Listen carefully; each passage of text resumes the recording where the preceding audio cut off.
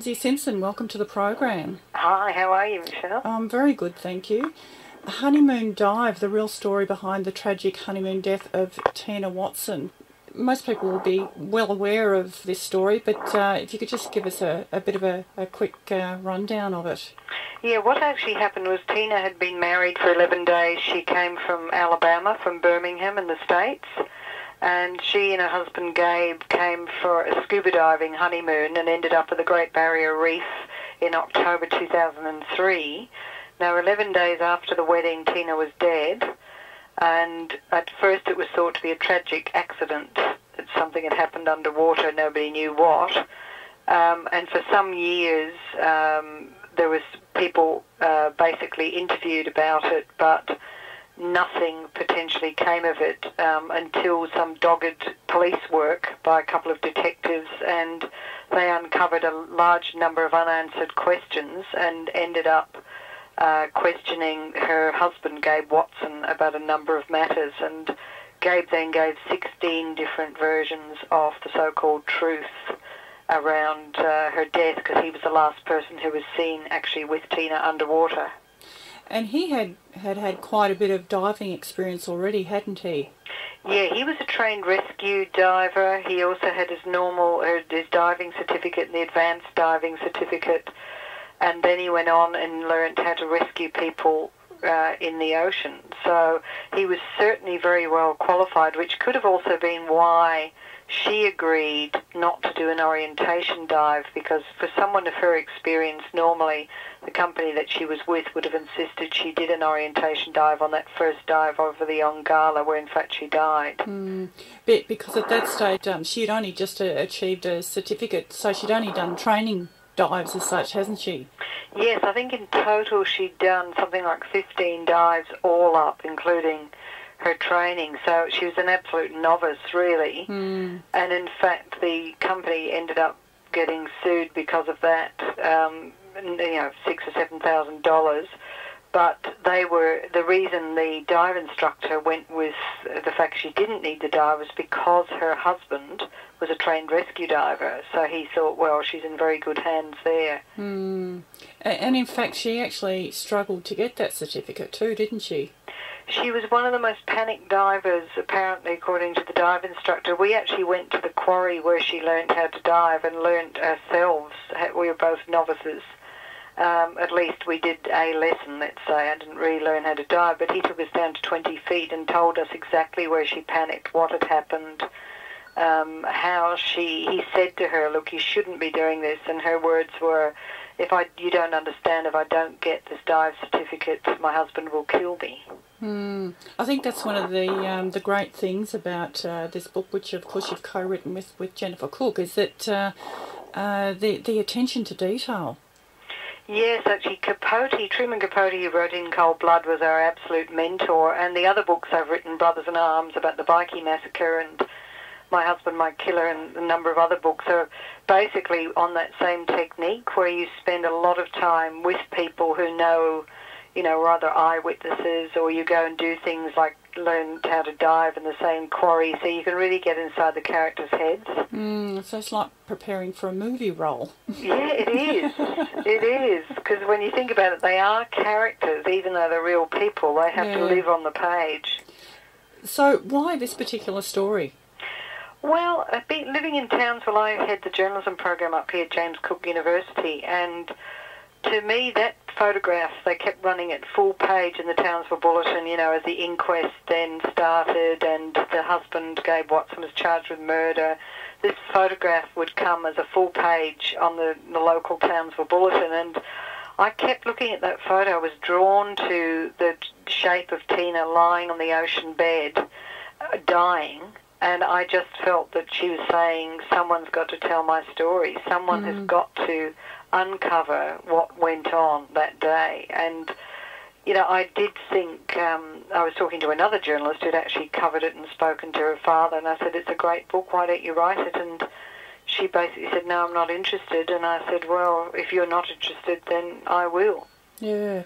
I have to admit, as you get further and further into the book, I keep looking back at that photo and the front cover of the book, and it just sends... You just get a shiver down your spine when you look at it. Absolutely. It really does have a major impact, doesn't it? It does. It's almost saying to you, look, help me, you know, do something. And, of course, that's, I mean, imagine if we feel that, imagine what Wade Singleton felt. He's the fellow who actually went down and rescued her when her husband abandoned her. Yeah. I mean, he didn't even go down to where she was, never mind attempt to get her to come up. He didn't even go down to her. She was just sinking. It was interesting to read that when Gabe Watson was giving his story to other divers straight after the incident, or when she was being pulled out of the water, that no one believed him right from the start. No, and it's interesting because those two divers were a couple of guys who'd been diving. They're in their 50s, and they're Americans, and they'd been diving for about 500 or 600 dives between them. And as soon as he came out saying that she was too heavy and she slipped from his grasp, that was one of his many versions of events, or versions of the so-called truth, they just said the words B-U-L-L, and we better not say the rest on air, because they didn't believe him from the outset. And I think he was quite crestfallen about that. He really, in my view, had perhaps been rehearsing for that moment. But they didn't buy it at all. They were experienced divers, and they said that didn't happen. Yeah, because they're weightless in the water. Absolutely. She weighed 62 kilos. I think he was 6'7".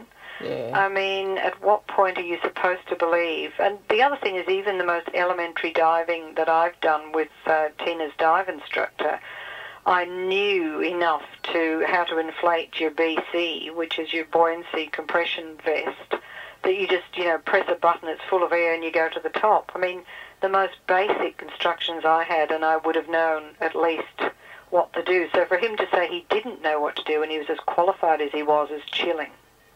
What about the reason that because it was his wife, he panicked? Yes, I mean, that's true, but I think the most telling thing of all in this case, and don't forget it's never gone before a jury, the Queensland Director of Public Prosecutions, in my view, have a lot to answer for, because after being charged with murder and indicted with murder by them, suddenly the whole story changed. And I think if you go back to the evidence, the most compelling of all evidence for me is the emergency doctor who saw him, or saw a large diver with his arms around her, with his hands behind her back, so he could have been touching her air supply and her tanks. He actually saw that himself. Now, none of the 16 versions that Gabe tells allows for that to happen. In other words, he didn't actually ever say he went near Tina. Yeah. And so what did the doctor see, and who was this large diver? Was his description exactly fitted Gabe, who was lying across her, on top of her. And we've uncovered in the book several other people who also saw this other diver. And therefore, even, that's not explained. Even if he panicked and it was his wife and he rushed up to the top. I mean, he didn't rush, that was the other thing. He took longer to come up than the fellow who went down and saved her and brought her back up. So you've got to start asking questions about, what was going on. Yes, and I guess even then he didn't even want to see his wife at that stage either when they were out of the water. Yes, the awful thing was he told her family that he sat holding her hand as she lay dying, and in fact he wasn't even on the boat. So, I mean, he's a consummate liar, that is quite clear.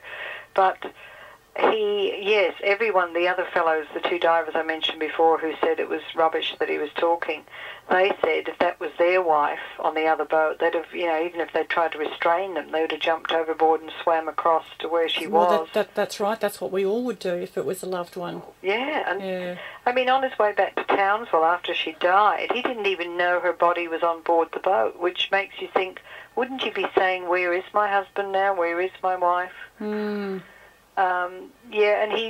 sure, it's a bit like a Lindy Chamberlain thing, like a lot of people point to his emotionless state after the event. And that was quite consistent. He even said to her sister at one point, look, I've finished with my grieving. This was like a couple of weeks after she died. You might be going through it, but I'm over it. So you think, well, what sort of cold-hearted person is this? Yeah. Well, I mean, leading up to the actual wedding, I mean, in the time that they had been going out, he was very controlling, wasn't he? Yes, I mean, to say, look, I want to marry, or at least not even say I want to marry you, but actually when she comes home one day, here's the ring on top of the entertainment unit, and she goes over knowing, I mean, it even had the jewellery packaging on it, so I mean, clearly it was an engagement ring, because she'd been asking, you know, we're going to get married, and the first thing he says is, you look inside there and I'll never marry you. And he kept that going for 4 months, so, I mean, a lot of what happened at the inquest, when they look at motives, they didn't really go into the kind of controlling personality he is and the obsession he had with her, which is what her father says as well. And if you're looking for rational motives in this one, I don't think you're going to find it because, I mean, a psychologist might be able to make more of it than the ordinary person can, but certainly, you know, throwing a pizza at her in a restaurant, her dog, everyone who was close to her he absolutely loathed and was obnoxious to, including her dog, who mysteriously died, and he gave her a replacement dog. But it, you know, it's and then of course digging her up after she died, and then going into the grave and cutting all the flowers down that someone had put in the grave. Her family, rather, had placed on the grave to remember her by. And all of that kind of thing, that is really controlling. Yeah, well, it's certainly not normal behaviour. It's not healthy behaviour, is it? It's not healthy behaviour. And I think if he wanted to control her after death, what was he doing when she was alive but controlling her? Yeah. And the ultimate control for somebody, of course, is taking their life. But then on the other hand, anyone that's controlling and they try and take them away from their family, why would he kill her, or why would he put her in a situation where she can die when he's got her alone anyway? Well, I think 2 weeks before he proposed to her, she made the fatal mistake, in my view, which was she was so sick of this business of, you know, I'll bring the ring out when I'm ready. And basically 2 weeks before he proposed, she said she decided to go and meet an old school friend to see if there was some love affair or possibility. Like, she was so sick of him that she did that, and then she made the fatal mistake again of ringing and telling him that she spent the weekend with this guy, and straight after that he proposed, almost because he realised he'd lost his control over her because she'd gone and done something he didn't want to be done. And then he decided, well, you know, if she was going to continue living, there was always that possibility she might run off with someone else. Now, I understand that Tina's parents are not particularly happy with the justice system in Australia, and apparently Gabe Watson's parents aren't either. But even those in that profession in America are a bit dismayed by it as well. Well, I mean, the tragedy of the whole thing is that we're playing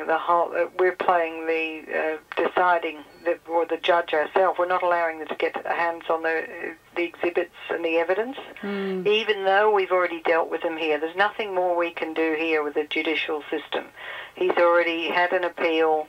He's had his sentence extended. We've finished with him in a legal sense. So why we're not handing over these absolutely, I mean, they can't go before a grand jury, what they call in the US a grand jury, which is like our committal hearing here.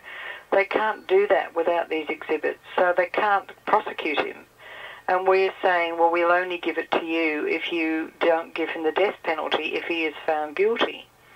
Now, is it our call to say that? Well, under our extradition treaty, we are not allowed to send people to a country where they might die, and that's to cover refugees, you know, someone being shot by the firing squad because they come from a country that's got problems, not to basically protect someone who's been charged with his wife's murder. And that's being used by us as a humanitarian reason for not basically cooperating with the American authorities. And understandably, they're getting really, really annoyed because he gets out in the middle of November and they have a limited amount of time by which to collect the evidence to put this before a grand jury. Without the evidence, they can't do anything. What was he eventually convicted of here in Australia? He He was convicted of manslaughter under Section 290 of the Crimes Act, which is basically one of those laws that if you have a child and you starve it to death and don't give it food, you've caused the child's death by omitting something like nourishment. Mm-hmm. So that by not giving her air and not helping her when she just clearly needed help, he caused her death. So it is a criminal offence under the Crimes Act, but it certainly basically says he was just a dive buddy. Mm. It doesn't say anything like the charge he was given by the coroner, which said he should be charged with murder. And the point is that no jury has ever sat on this case and decided what the facts were. And the DPP, if they'd put a trial on, you see, it was going to cost them half of their budget. So what Tommy has said, her father has said, is this was a financial decision. It had nothing to do with justice, which is really sobering thought. Yes, it is, isn't it? What do you think will happen when he goes back to the States? Well, they're hoping to get him on a couple of different charges, which is conspiring to murder. I'm not sure exactly what's behind that. They're being very closely guarding what they're up to, and the other is a kidnapping charge. In other words, taking her over here knowing that he was actually going to kill her. That's what they're alleging. Mm. But if it depends, I mean, if he doesn't go back to Alabama, like when he gets out of jail, is he going to be escorted back there? If they don't have the exhibits to basically put the case together, are they going to be able to call for his arrest, or is he just going to walk free out of the Brisbane jail that he's in and get on with his new life, which includes a new wife who looks remarkably like Tina? It must be absolutely heart-wrenching for the parents. I mean, on both sides, really, because Gabe's parents seem to be convinced that their son is innocent. Well, the sad thing about Gabe's parents, in my view, is that when they do make statements about the case, there's a lot of inaccuracies about what they're saying. Like they're saying that the person who was giving her the bear hug, which is known as the bear hug, which the emergency doctor later identified as being a very large man. In other words, they're confusing that with one Wade Singleton who rescued her from the bottom, who was quite a small man. Right. Plus, he rescued her from the bottom, whereas what the emergency doctor saw was halfway down before she sunk to the bottom. So they're saying things like, oh, they've just got it all confused and that was the guy who was rescuing her, when clearly that's not what the evidence says at all, no matter what you believe. So they're really, from what I've read about their comments, they really do believe it. So they're in denial, aren't they? Yes, which you imagine, I suppose, if your son is accused of murdering or charged with murdering someone, you are going to basically rush to his son. I wrote another book, My Husband, My Killer, about Andrew Kalasic, the Mammy Hotel owner, and he had hired a hitman to kill his wife. He gets out of jail next year. And his children were on the 7:30 report with me when the book came out, and they were absolutely adamant that Dad hadn't done it. And yet Dad had actually organised for Mum to be driven off a cliff while his son was in the back of the car when he was only 7. So even though the evidence pointed absolutely against Andrew Kalasic, the family still believe, as far as I know, to this day that he's innocent, which you can sympathise with. And the thing is to understand that Gabe Watson has not been found guilty of murder, but he's certainly been charged with murder, and he certainly was indicted for murder. So the questions are more than just suspicions. It's gone beyond that. And anyone who gives 16 different versions of the truth, you'd have to be questioning what they believe. Yes, that's right. You've clearly done an enormous amount of work for this book. It's a great read. Oh, good. Particularly because you put all the scenes together and then the dialogue, and it just gives you that much more depth, I guess, to the story. Yes, it's interesting because my co-author believes there is not enough evidence against him. So we did have a few fights. She's in America. We fight over Skype. We're very old friends. Yeah. And we're both reporters. But I guess her view is that it's circumstantial evidence that's against him. But I suppose my bottom line is it's not so much is he guilty or innocent. It's why hasn't a jury been asked to sit in on the case and listen to all the evidence and decide themselves, like the normal justice system, whether this man is guilty or not guilty. That's what the role, how we set up the judiciary or the the justice system to do. Yes, and if people come over here as tourists and then things like that happen, it doesn't put us in a very good light, does it?